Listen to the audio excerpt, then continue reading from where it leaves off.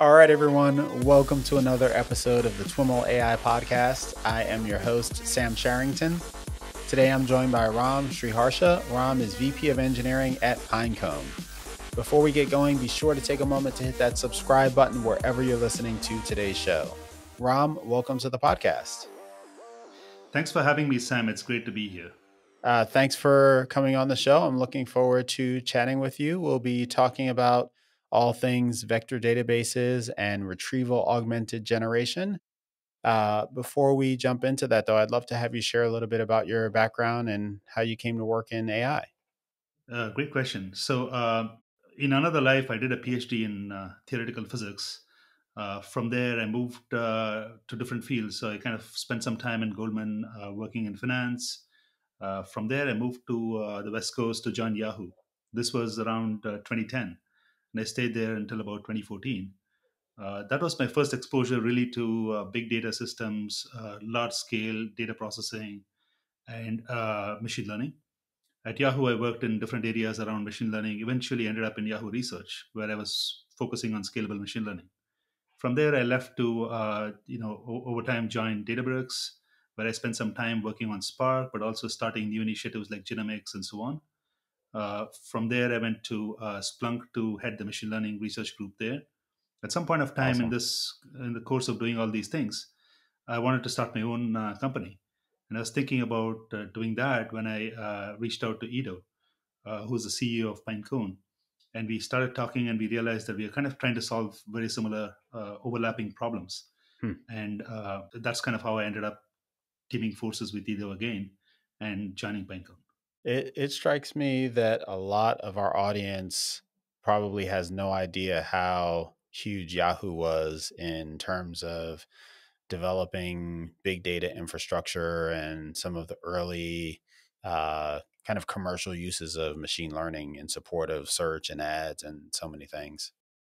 Absolutely. I think some of the best work in cloud systems, machine learning, online machine learning, and so on had kind of come out of Yahoo. People who worked at Yahoo, who eventually went to places like Google and so on. Hmm. So yes, it's been certainly formative for the whole industry, but for me personally as well, it's one of the it's really the place where I learned a lot about the basics that were needed to kind of work on big data systems, machine learning, and so on. Hmm. Hmm. And we'll be talking, of course, about vector databases and why they have suddenly become so interesting. But you mentioned connecting with the founder of the CEO of Pinecone. Um, does this predate RAG and LLMs and all of that? Has Pinecone been working on vector databases for a while now? Yes, so Pinecone has been working on vector databases for several years now. Okay. I myself joined Pinecone about 2 years and 6 months or so back. Okay. Now, while RAG and LLMs are kind of becoming very popular now, the research and development on RAG and LLMs have been happening for a while. Hmm. Language models have been getting bigger and bigger for a while. So it was only a matter of course that they would end up here. So we were aware of the LLMs, we were aware of the trends in language models, we were thinking already about how uh, vector databases could be used in these sort of flows and so on. But the industry as a whole has started taking off really early in the last year Hmm. around these topics. Yeah, yeah, yeah. So elaborate on that from your perspective. When you think about how vector databases have suddenly come into the limelight, and people who wouldn't have thought about deploying a vector database previously are now trying to figure out what this thing is and how do I use it. Like, tell us about the evolution of that from your perspective, and is the attention being placed on vector databases, is it appropriate? Is it what's the role of the vector databases and what folks are trying to do now? It's a great question. I think before talking about vector databases, it might help to set the context a little bit. Yeah. So, ChatGPT and models like that are what we call large language models. Hmm. These large language models are really just sequence to sequence models. So they take a sequence of text and produce a sequence of text, right? Now you can use this for a variety of tasks. You can use this for summarization. You can use this for search. You can use this for literally, new use cases are coming up on a daily basis. What has made them very powerful is that these models are really large. They, in some sense, embed the world's knowledge in their parameters. So they are trained on a lot of data. They embed both the structure of language itself as well as the ability to reason in their parameters. And then they can be used. What makes them really powerful is that now they can be used across tasks that they weren't specifically trained for. Okay, and this is what really made them very powerful. Now, the best way to think about large language models these days is that they are the intelligence layer or the orchestration layer for emerging generative AI applications. Okay, what I mean by that is you can use them to actually orchestrate intelligent AI flows. You can also use them to reason about things. Okay, Hmm. so they act as the intelligence and the orchestration layer, but something is missing. If you just have an LLM, if you just have a large language model, you're missing what we call the knowledge layer. Okay, so what you're missing is the actual knowledge required to perform a lot of knowledge intensive tasks, and Right. that's really where vector databases come in. Now, large language models to some extent embed their embed the world knowledge to some extent in their parameters, right? So it's not like they don't have any knowledge. They do have world knowledge. They do have the ability to reason based on that knowledge and so on. But they what they lack is the ability to access accurate, relevant knowledge, Hmm. and that's what vector databases provide.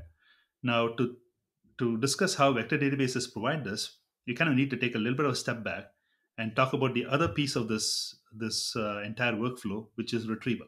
Okay, so if you talk about retrieving relevant, accurate knowledge, now this is something that people have been doing before. This used to be something we used to do even before there were large language models, right? If you Right. think about search engines like Google, if you think about any sort of a search engine over text documents, for example, that's what it does. What it does is you take those documents, you put them in this sort of a search engine, then you can ask questions about it. You can search over it. What it does, what's called retrieval, and the field of information retrieval is very rich, very well understood in the classic sense of retrieving text documents based on keyword matches. This is something that's very, very well understood. But over the last maybe half a decade or so, there's been a new type of retrieval that's already been happening.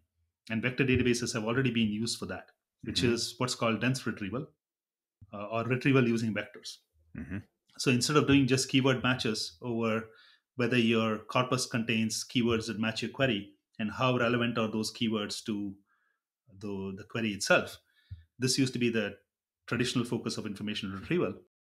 What's happened recently over the last 5 7 years is that people have realized that if you take those documents, if you embed them using these neural networks, what we call embedding models, and you put them into something like a vector database, now you can search over them much better. Meaning your searches give you much more relevant context. Much better retrieval can be achieved uh, doing this. And what do vector databases really do here? They act as the evolution of search engines, right? So what they do is instead of searching over text by breaking up text into chunks of keywords and then creating posting lists and then somehow searching over them, this is what search engines used to do. Hmm. In vector databases, retrieval works differently. What happens is that you take this same text, you chunk it up somehow. Each chunk is embedded with a neural network to produce an embedding. An embedding can be just thought of as an array of floats, an array of floating point numbers, right? Hmm. And you take these embeddings and put them in a database, put them in a vector database. And vector databases are uniquely positioned to answer the following question, which is given a query, you encode the query as well, and now we have a query vector. And you can ask a vector database, give me the most relevant candidate document vectors corresponding to this query vector. And this particular interaction retrieves documents for you that are most relevant to the query and does what's called semantic search, semantic retrieval. So modern information retrieval already does this, which is modern information retrieval uses vector databases as the core of retrieving accurate, relevant knowledge. It's been my observation that as LLMs and interest in ChatGPT and the like have rapidly expanded the field of AI, that the connection between RAG as an approach to getting a chatbot to work and search and information retrieval is not really fully appreciated by folks. Yes. And the folks Uh, that I've seen have the most success in getting beyond a rag demo to something that's actually useful have a lot of experience, previous experience working on search and relevance types of problems. And all that yes. knowledge comes into play in making a chatbot that a user is actually going to want to use because it is, relevant and timely and provides the right information. Do you see some of the same things? Absolutely. So, in fact, all of this work that has gone into retrieval, relevance, ranking, and so on, is what is being used along with large language models to connect, to give them knowledge. Right. So, Hmm. when we talked about it, we said large language models really don't have knowledge.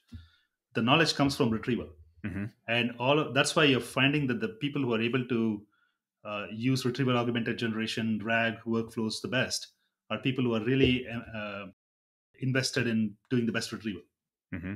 So put that another way, you can think of a chatbot that's based on RAG as executing a search on your documents based on a query, retrieving or pulling out the results that are most relevant to that query. And then the role of the LLM is just to summarize that and make it, present it to the user. And so Yes, if you don't do a good job on that retrieval, you've got like a garbage in, exactly. garbage out type of problem, and the chatbot's not going to be able to produce useful results.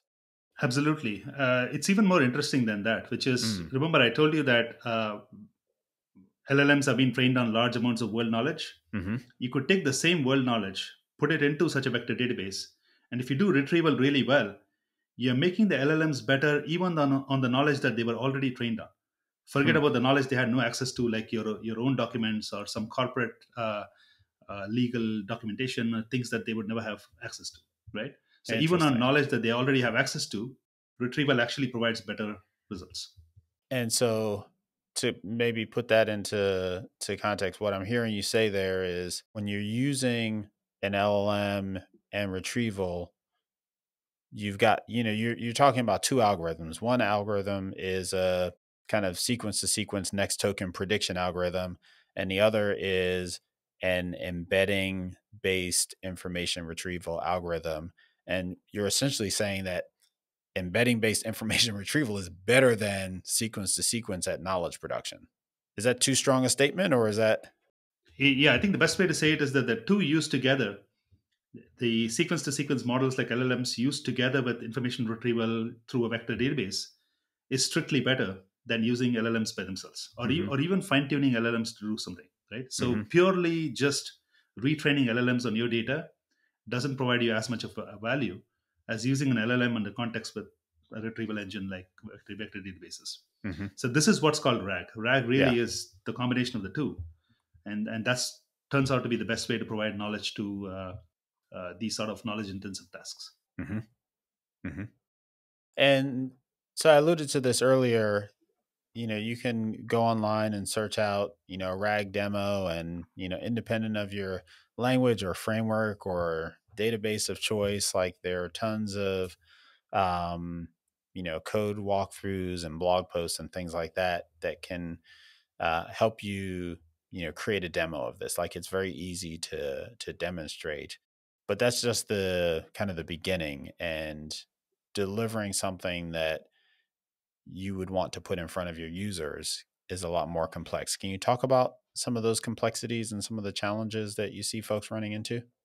Yeah, I think there's a multitude of complexities. Some of them are just on the infrastructure and kind of the scalability side, which is it's one thing to create a demo with a few hundred documents or a small number of documents and kind of do retrieval over that. Hmm. Doing retrieval over billions of vectors is an entirely different problem, right? Hmm. And that's kind of why some people at people like Pinecone spend most of their time building and perfecting vector databases, because doing this at scale is very hard. Hmm. The other thing is that outside of simple demos, your corpus evolves. So people are adding documents, deleting documents, editing them, redacting them, and so on. And being able to take the latest information and make it available for this sort of a RAG workflow is Hmm. again a very hard problem, right? Hmm. This is also where the database part of vector databases comes in, because in this sort of flow, it's acting really like a database. Okay. And in essence, you're synchronizing your enterprise data stores with this embedding store. Exactly. And sync is historically really challenging.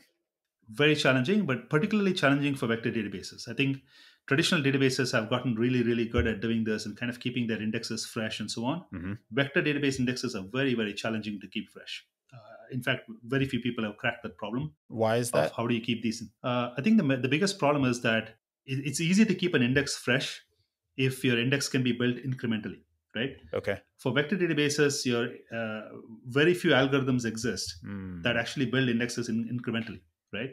Because in some sense, when you put a document and encode it and put it into this sort of a database, you can't just incrementally add connections to the rest of the documents in some small region of space. Hmm. Because if you do that, when a query comes, the query doesn't has no idea that there is a new document in this region of space it has to probe, right? Hmm. So either the query has to scan everything for it to know that, or the query is going to miss that document out, and Hmm. neither of those are good, right? If the query has to scan the entire corpus, that's actually computationally intractable. Right. Whereas if a query is only looking at the places that it already has somehow indexed or pre-computed, it's not going to know that a new document was added here. So Hmm. that process of keeping these sort of vector indexes fresh is fundamentally a hard problem.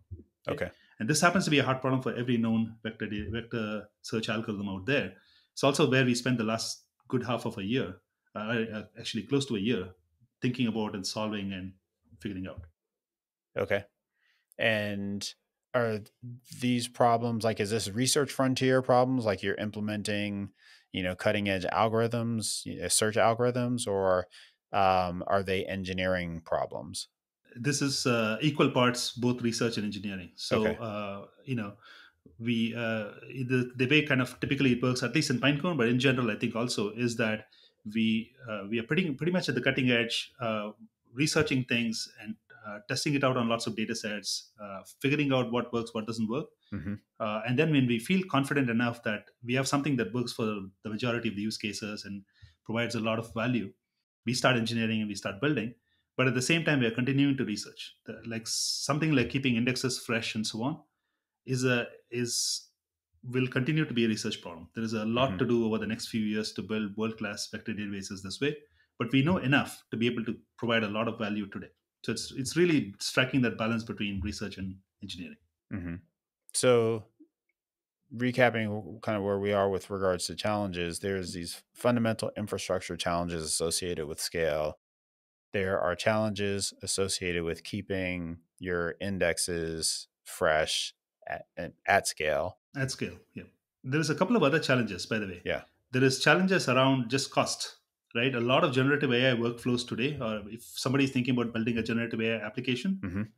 they have to worry about cost because a lot of these applications today are actually very expensive. Hmm. Solely because of hitting an expensive inference endpoint, or are there other reasons? Exactly, it's part of it, right? For example, OpenAI endpoints. Actually, OpenAI has done a lot to reduce the cost per token, Hmm. but even then, it's still very expensive.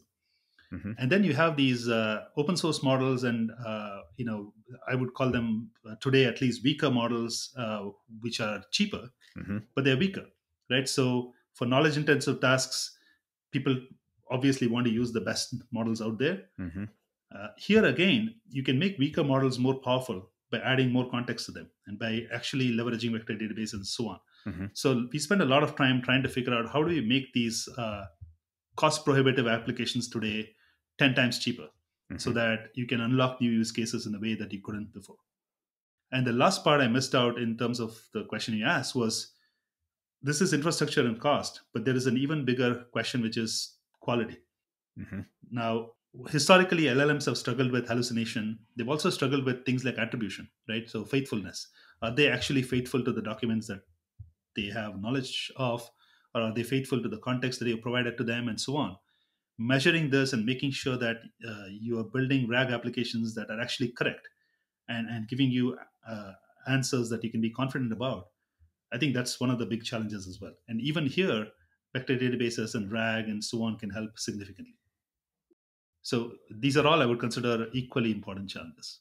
So, Ron, those are the high level challenges that folks are running into. A couple of more in the weeds things that I hear about a lot are the choice of embedding model and the chunking strategy. And I guess there are a lot of these little things that someone has to, these decisions that people have to make as they build and deploy RAG applications. But what is your sense of how important these are? There seems to be some controversy out there as to whether these are key considerations or secondary considerations. That's a great question. First of all, they are key considerations. I think what's happening right now is that people are kind of reaching out for things that are easy at hand, right? Which is always the case when initially you're trying to build applications that you're trying to get off the ground. Uh, for example, embedding models that, if you're using OpenAI for your LLM, kind of makes sense to use their embedding models and maybe the latest embedding models. Uh, that's what we see often, which is people are just Hmm. using the things that are easy at hand, which makes absolute sense. However, the choice of the embedding model is very important. It's actually important in multiple ways. One, smaller, cheaper embedding models could actually do the same job, in which case you're kind of overpaying a lot. So it's important in that sense. In another sense, embedding models that are fine tuned for specific things that you're trying to do can actually help a lot. So again, the choice of the embedding model is pretty important.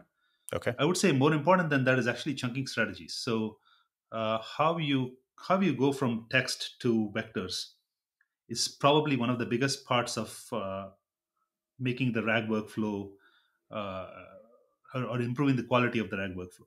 Okay, so I would say there are two big parts to improving the quality of a RAG workflow, which is how do you go from documents to vectors, which is where chunking strategies come in. And there's many ways to think about it, but fundamentally, yes, chunking strategy is one of the most important things you could get right in this workflow.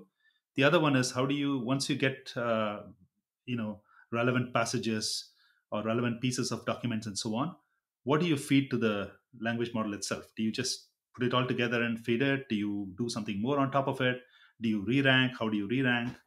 uh, Basically, the second stage after retrieval is becomes very important as well in this workflow. Yeah. Yeah. Okay. So with all that in mind, from a challenges perspective, talk to us about what's happening in in the vector database to accommodate, you know, these new styles of applications and the accordant challenges that have emerged that folks are trying to overcome. Absolutely. So first of all, we just released what we call Pinecone Serverless, which basically unlocks an entire new set of use cases. So up until now, vector databases, unlike traditional databases, were very rigid. So if you go to the pod-based architecture in Pinecone today, you have to pre-specify the number of pods that you use, and you have to pre-understand how much data you want to put in there. Every time you go beyond that, you have to kind of reshard and in some sense, reshuffle the data around.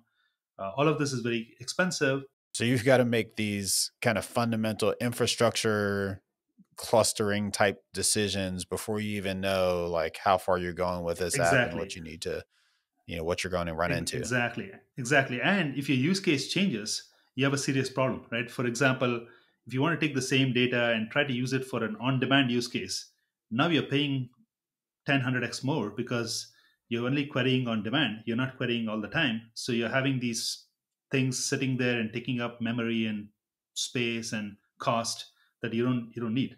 So depending on your use cases, you would have a lot of inflexibility in the past. You would have had a lot of inflexibility in the Hmm. past in how do you best leverage vector databases. Now, traditional databases have solved this problem over the course of the last 30 years. Vector databases are just catching up. And Pinecone took a very big step in this direction with Pinecone Serverless. The other thing that we are doing here is, remember I told you that you can actually improve LLMs on their own knowledge by putting that knowledge into a vector Hmm. database. This again unlocks 10x cost reductions for generative AI applications and so on. But this again only becomes possible if the cost per query is very cheap. So if you have to pay a lot to run a single query that uses I'm a only vector putting my database, most important you're data no in longer there. going to think about Right. exactly. You're not going to put a billion vectors in Hmm. there, right? So what we have done over the past year is worked on how do we rethink vector databases so that you can achieve 10 to 100x cost reductions across a variety of use cases. Secondly, you can make it very flexible. People can throw in their data and think about use cases later, because we know that use cases are going to evolve. We know that people are going to find new use cases for this data and so on. You don't want them to think about all of that upfront, Hmm. right? It's very inhibiting for uh, generative AI workflows. Hmm. So that's what we've done. And to do this, we kind of had to reimagine the vector database itself. Traditional approaches don't work. Hmm. And so what does that reimagining entail? Like how did well, I'm making some assumptions about the architecture, but assuming it was a traditional monolithic architecture, like how does that need to shift to Yeah, become now serverless? that's a great question. So all vector databases prior to us releasing Pinecone Serverless, they operate on this what's called the search engine architecture, right? So which is your data is split up into a bunch of shards. These shards contain a subset of your data indexed, always available, which means it's on these machines that between a combination of RAM and SSD, they're kind of always up and running. Hmm. Now, this makes sense when you're running like tens of thousands of queries per second, which need to touch your entire corpus. Right? If you're doing that, then yes, that architecture kind of makes sense. Hmm. But if you're running queries on demand, or if your queries are not touching the entire corpus, which for a web scale corpus, a single query is not going to touch your entire corpus, right? And you don't want it touching your whole corpus. Hmm. For scenarios like that, now this becomes an extremely expensive workflow, right? And this is what customers of Pinecone are also finding, because Pinecone was also using the same architecture in our pod based architecture.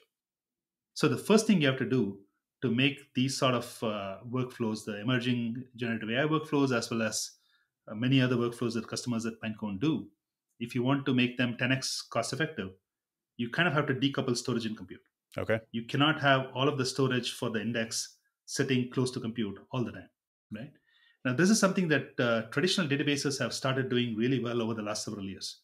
So, if you're familiar with Snowflake, if you're familiar with Spanner and systems like this, they're great, and they've taken decades of database learnings and figured out how to separate storage and compute, Hmm. so you can drive down costs for using those databases, right? What we needed to do was to rethink how to do that for vector search. Hmm. Because remember, I told you that vector search has this fundamental problem that every time you're trying to update an index, you kind of have to have, in some sense, a global view of the index. Yeah. Okay, at least in existing algorithms, you have. Similarly, all existing algorithms that you're familiar with, whether it's HNSW, whether it's FICE, whether it's practically anything that anyone does today, they hold the entire index between memory and local SSD. Okay. Okay. In fact, most algorithms up until 2 years back weren't even using disk. They were all memory based. And memory is very expensive on the cloud even now, Hmm. right? But even disk based systems are actually very expensive because there is no way to page anything from a cheaper storage. You have to maintain everything on local SSDs. And on the cloud, you don't have the fungibility of SSDs, being decoupled from compute or something. Hmm. When you get a machine on Amazon or GCP, you're getting a lot of SSD, a lot of cores, lots of RAM. That's the whole box that you get. Right. There is no fungibility even with the SSDs. So the best way to drive cost savings is to really decouple storage and have it in some cheap storage like blob storage. But the moment you put things in blob storage, you have to get very efficient at incrementally indexing that thing, Hmm. incrementally pulling out only the parts of the index that queries care about, and this requires fundamental reinnovation in how vector search even works. That's kind of what we did. Okay? Hmm. So I would say that the core of the innovation is around reimagining vector search in such a way that you can actually decouple storage and compute and page parts of the index on demand, so that queries don't have to look at, basically the cost of the query is no longer the cost of the whole data under management. Hmm. It's only proportional to the cost of the parts of the data that the query even needs to look at. Presumably you're still doing this on the cloud but you're just using different primitives than you were before. Maybe before you were using large machines with lots of SSD. Now you're using what? No. So it's not just the machines that are different, it's the algorithms themselves that are I different. get that. Before, what we used to do was we would take all of those, the entire index, preload them, or even keep them fresh and keep them loaded onto these big machines. Right. Today, what we can do is we can still have these big machines, Okay. but now they are only loading the parts of the index on demand. They're caching the parts that have been retrieved and found frequently used, so that the frequently used parts of your data are actually cached and so you can have very low latencies and so on. Okay. But then you're not paying the cost for all the data that is not being touched.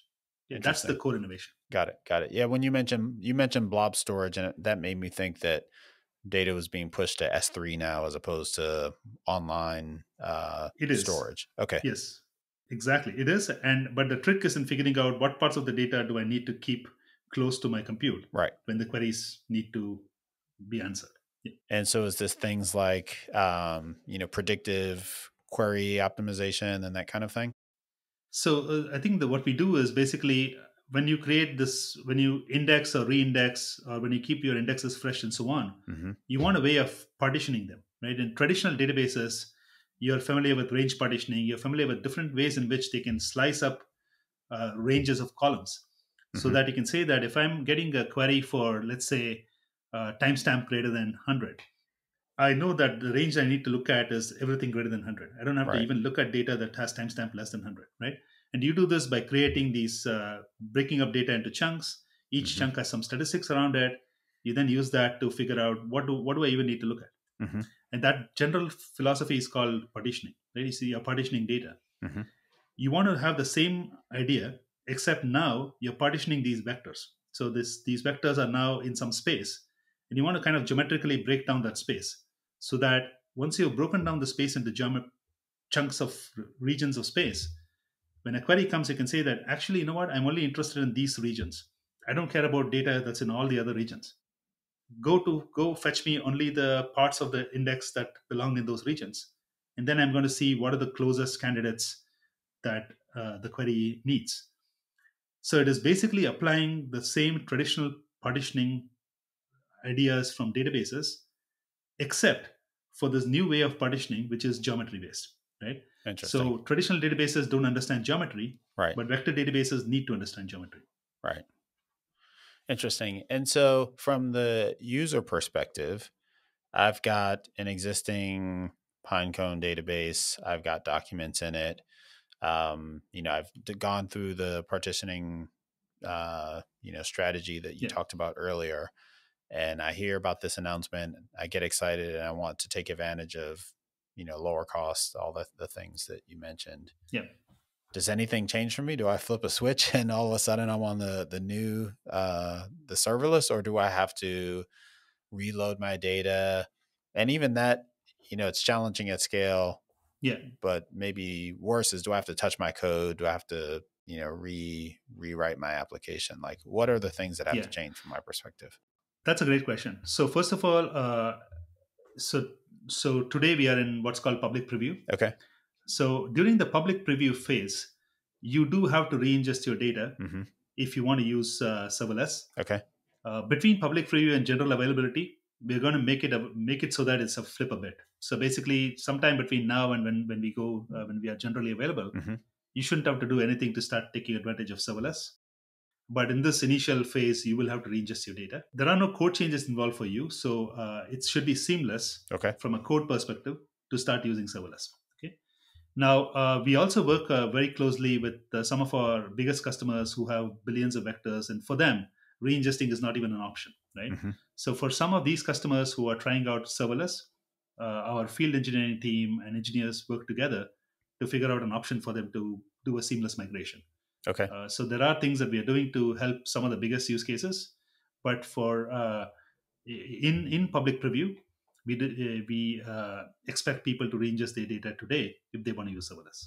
From the perspective of a developer, or Yeah, someone who's architecting one of these systems, it sounds like this changes a lot of the fundamental economics, and maybe I'm considering different use cases than I was previously, or I have fewer decisions that I have to make up front. Does API changes that go along with this? Is there? I guess I'm like trying to get at. Are there new capabilities beyond, uh, the things that are transparent to me that as a developer I might get excited about? Absolutely. I think so. First of all, you're 100% right. This unlocks some new use cases that people wouldn't be thinking about before, which is if you have data and you want to run on-demand queries and so Hmm. on, you can now just start ingesting it because ingestion is cheap, storage is cheap, and you're only paying for what you query. So this really unlocks an entirely new set of use cases. Uh, Alongside, we try not to break any APIs, right? The whole we're trying to keep APIs as compatible as possible, but in serverless, you do get some extra information. Hmm. For example, when you're using a serverless index, you're going to get information about, in some sense, how much did this query cost. So we have a proxy for this cost that we call read units. So every query returns to you what the cost of that query was, and now that's very useful for you to figure out, in some sense, to budget and to understand how much is a use case pattern going to cost you, Hmm. right? And that's very important to know. The same serverless architecture allows us to in some sense put control over the amount of your data that you need to actually look at for the quality of search that you need. What I'm trying to say is that it turns out most query sets and most experiments we've run and most benchmarks we've done tell us that about 95% of your queries can be answered by looking at a small amount of data. Okay. Okay, uh, the trick is of course figuring out what is that small amount of data to look at, right? Which is also a traditional, database optimization type of a challenge, right? Exactly, exactly. Except it's a harder challenge for vector databases because you have to understand geometry It's really well to do geometry this. and it's Exactly, global right? as opposed to much more local. Exactly. Uh, but there are always these 5% of the queries that need to scan more. In our old pod-based architecture or in any other vector database today, every single query would be paying for the least common denominator. Meaning Hmm. it would be as expensive for you to run a query that should have looked at a small amount of data as it is to run a query that should be looking at enough data to be able to answer your question, right? Hmm. With serverless, you don't have to do that. So one of the things we are trying to do over the next, between now and general availability, is figuring out what is the best API that we can give that puts this control in the hands of the users. Okay, Hmm. I think this is going to be very powerful because now it allows you to be in control of just how much are you paying for a certain what you consider good quality. Hmm. Hmm. Maybe taking a step back to where we started and kind of returning to RAG and the challenges that folks experience trying to get to, a really quality Yes, production quality experience for, a user facing applications. Tie what you've done with serverless to that core challenge and yeah, talk a little bit about what you see coming down the pike that will make it easy, because it's got to get easier. It's still very difficult. absolutely, There's so yeah, much attention being paid to it. It yeah, will get easier. yeah. How do you see it getting easier, and how will the vector database contribute to Yeah. that? Yeah, I think a lot of work that we have done over the last year has been to make the vector database really simple to use, really economical at scale, and something that you can just throw your embeddings in and search over. And we are put a lot of effort into that. Pinecone Serverless is like a huge step in that direction, and I expect that we continue to double down on that and spend a lot of time refining that workflow. Now that said, so I'm very confident that we'll do that really well, and we do that really well. But there is the other part of it, which is, we talked about creating embeddings themselves as being complicated. We talked about chunking strategies themselves as being very much of a art than a science right now. Hmm. We talked about very little being done in the area of re-ranking and information retrieval itself to connect all of these together really well. Right. I expect that we'll find ourselves spending a lot of time making that workflow seamless and easy for people. Hmm. So, in some sense, I expect vector databases to really get to start kind of gluing together the areas around vector databases that today are very disparate and bespoke.